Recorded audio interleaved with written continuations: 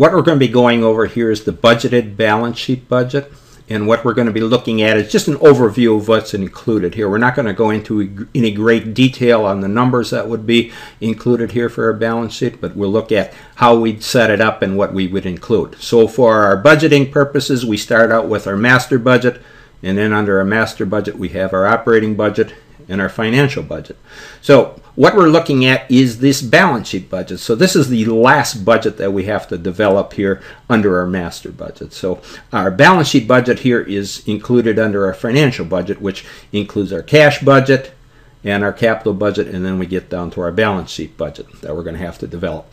And what's flowing into this balance sheet budget would be items here from the income statement budget here under our operating budget. So in order to get to the income statement, we have to go through we have to know our sales budgets, our production budgets, our selling and administration, and all those budgets associated under production, direct materials, direct labor, factory overhead, and then that would go into our ending inventory, and then our cost of goods sold here would be the cost of those our budgeted items here that would be budgeted for sales, and those would flow into our income statement. So balance sheet is the last budget, and it depends on all the other budgets that we have here under the master budget. And the other thing we want to note here is that this cash budget, we have those movements of cash or budgeted amounts going from our sales budget here. Revenues are going or being collected here off our sales budget, and they're going into cash budget. And then the cash budget also has payments that are going to the selling and administrative supports here,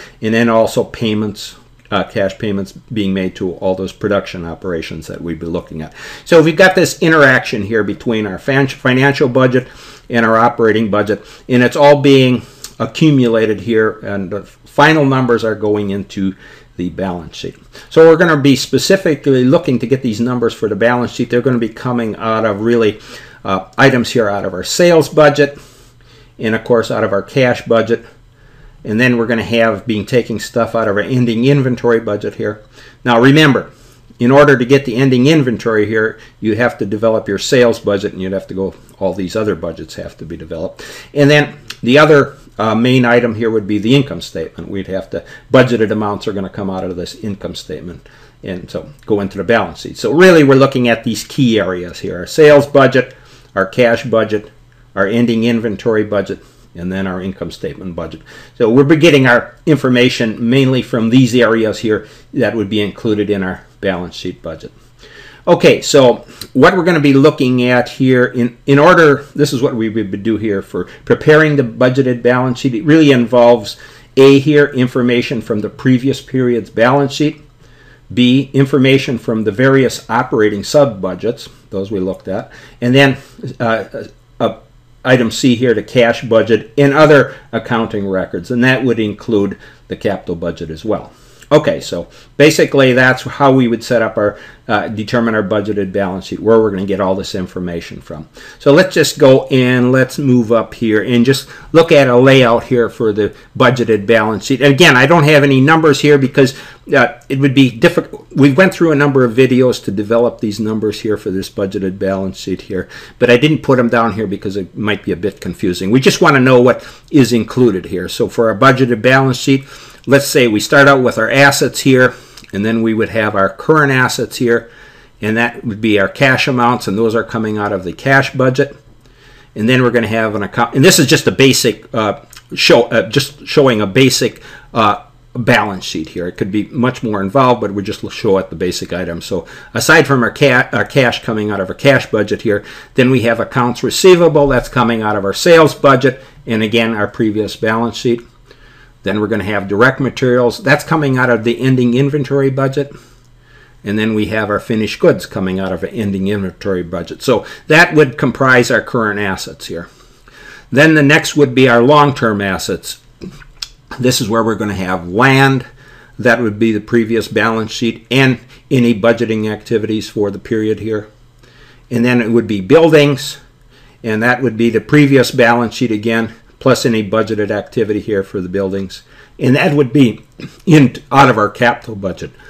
And then we're going to have equipment here. That's coming out of the previous balance sheet and budgeted activities. Then from all our long-term assets that we would have accumulated here, we'd have to subtract out any accumulated depreciation for the period. So netting our accumulated depreciation against all our long-term assets, then we're going to come up with our total assets here. Total assets would be, okay, so current assets here and our long-term assets. Again, this is just showing a basic outline here. There's a whole number of items that could be included here under your current assets and long-term, but I'm just showing the basic items that we'd be looking at here. And then moving away from our assets, then we move into our liabilities here. Then we'd have our current liabilities. Those would be the accounts payable, and that would be coming out of those operating sub-budgets that we've looked at. And then we'd have taxes payable. That would be coming out of our income statement.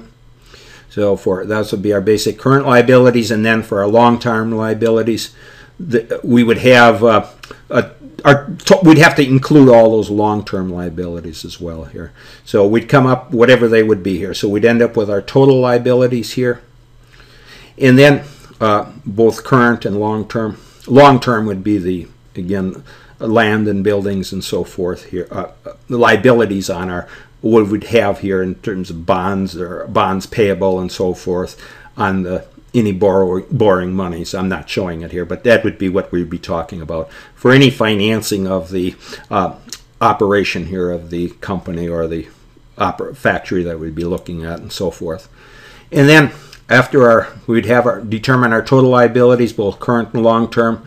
Then we would have thirdly here our shareholders' equity, and that would be our common stock, which would be coming out of the previous balance sheet plus any budgeting activity for the period. And then retained earnings, again coming out of our previous balance sheet and also the income statement here for the period. And then, so we would have our total shareholders' equity here, add that up, and then our total liabilities here plus our shareholders' equity here, we'd have listed here as our total liabilities plus our shareholders' equity. And those would be balanced. This amount here that we're showing for total liability and shareholders' equity should be an equal amount or a balance with our total assets we have here. So we have our total assets up here, and then we would take all our liabilities, current liabilities, long-term liabilities, plus all our shareholders' equity, common stock, retained earnings, total those up, and they should balance with our total liabilities, and shareholders' equity should balance with our total assets. So just went through the basics here for a budgeted balance sheet, and just to understand what would be included and where we would be getting that information from.